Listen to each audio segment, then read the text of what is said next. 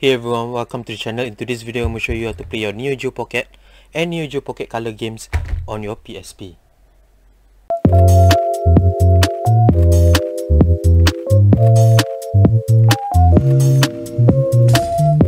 If you're new here, do consider subscribing to the channel as we help the channel grow. Thank you. Revolutionary Neo Geo Pocket Color with 16-bit power, linked to the Sega Dreamcast, revolving joystick,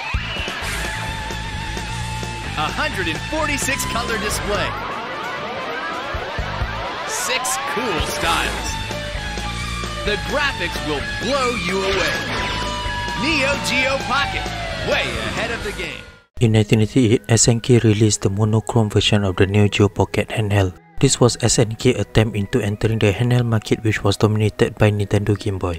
The monochrome edition was exclusive to Japan, Asia, Europe, and was never released in America. Similar to the Game Boy Pocket, it runs on 2 AAA battery and lasts about 40 hours. There were only 10 games released for the Neo Geo Pocket. Due to poor sales as it was competing against the Wonder Swan and the newly released Game Boy Color, the Neo Geo Pocket was discontinued after only 1 year in the market. In that same year, in 1999, SNK released the Neo Geo Pocket Color, which is a 16-bit handheld console. It retains the 8-direction micro-switch D-pad and uses 2 AA batteries similar to the Game Boy Color and provide about 40 hours playing time. It is backward compatible to play Neo Geo Pocket games, and there were only 82 games released for the Neo Geo Pocket Color, such as Metal Slug, Sonic Pocket, and Samurai Showdown. It was competing against the Pokemon craze at that time and the Game Boy Advance, which was released in 2000. Sadly, it was discontinued after 2 years due to poor sales. In today's video, I'm going to show you how to play your Neo Geo Pocket and Neo Geo Pocket Color games on your PSP. This method will work with all PSP models, but you need to be on custom firmware. If you are not on custom firmware, check out how to mod your PSP video on the link on the top right and on the description below. Now that we got that out of the way, use the second link in the description to download the Race Emulator for the PSP. Here I've downloaded it onto my desktop. Extract the file using WinRAR or 7-zip. Here I'm using WinRAR. Select the file and drag it onto the desktop. Now go ahead and delete the zip file since we will not be using it anymore. Open up the Race folder. Here there's a couple of folders, but the most important folder will be the ROMs folder. I've included a homebrew game for you to play around with. This will be the folder where you will place your ROMs. Getting your ROMs. ROMs are digital copy of your games. Neo Geo Pocket games will have a .ngp extension, while a Neo Geo Pocket Color will have a .ngpc file extension. I can't tell you where to get the ROMs from, but if you do a simple Google search, you can easily find them. Alternatively, you can use a cartridge dumper to get the ROMs from the cartridge. Here I have 4 ROMs which I have extracted using the dumper. Drag and drop the ROMs into the ROMs folder. Next, insert your PSP memory card into the computer. My PSP memory card is iDrive, yours could be different. Open up the PSP folder, open up the game folder. Copy and paste the Race folder into the game folder of your memory card. Once it's done, safely eject your memory stick. Insert your memory stick into your PSP and let's turn it on.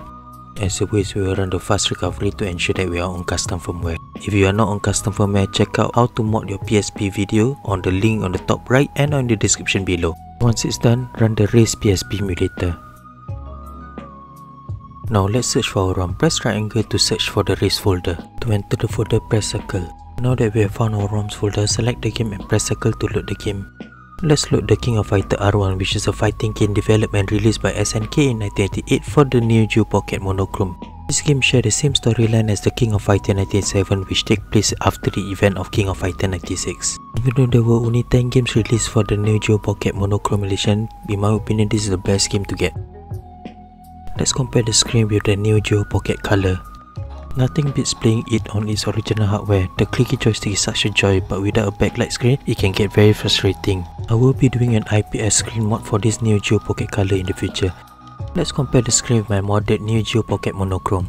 I've installed a backlight on this Neo Geo Pocket a few years ago. It makes it more visible and more enjoyable to play on. The process of backlighting it is the same as installing a backlight for the Game Boy DMG and the Game Boy Pocket.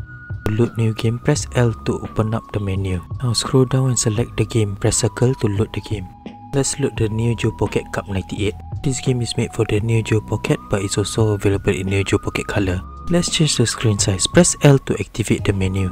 Press R to toggle to the option tab. Scroll up to the screen size. Press the right button on the keypad to change the screen size. In my opinion, 4:3 aspect ratio is the best for Neo Geo Pocket. If you notice, the border is now gone, and this makes it look as if it's playing on the original hardware. Another game that you must check out for the Neo Geo Pocket Color is Slug Mission 2, which is a run gun game similar to Contra and was released in 1999.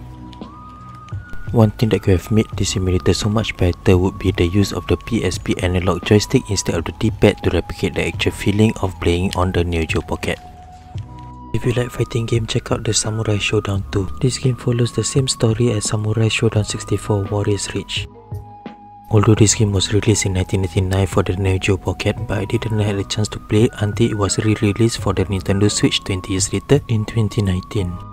In my opinion, the best part about playing the Neo Geo Pocket games on the PSP is that now you can play in the dark. There you go guys, that's how you play your Neo Geo Pocket games on the PSP. The PSP is more than 16 years old, but I still play it on a regular basis as it is still one of the most powerful handheld to run homebrew games and applications. Do check out my other PSP tutorial from the PSP playlist. If you have found this video useful, do consider subscribing to the channel as it will help the channel grow. We have just crossed 300 subscribers and I'm very grateful for all your support. With that, as always, thank you for watching and I will see you in the next video. Take care and stay safe everybody.